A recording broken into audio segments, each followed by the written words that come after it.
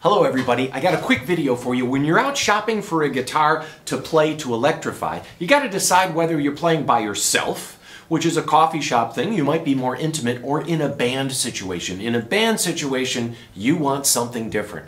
Don't buy a guitar that doesn't have a pickup, we can add a pickup. Don't buy the pickup, buy the guitar. This is an old Gibson J160E, made famous by the Beatles. And you know, if you're playing in a band situation, plugging into amplifiers, you don't want the big, loud acoustic sound. You want something that's kind of dead. Yes, kind of dead, because it doesn't feedback on stage. That's why they made these with a plywood top.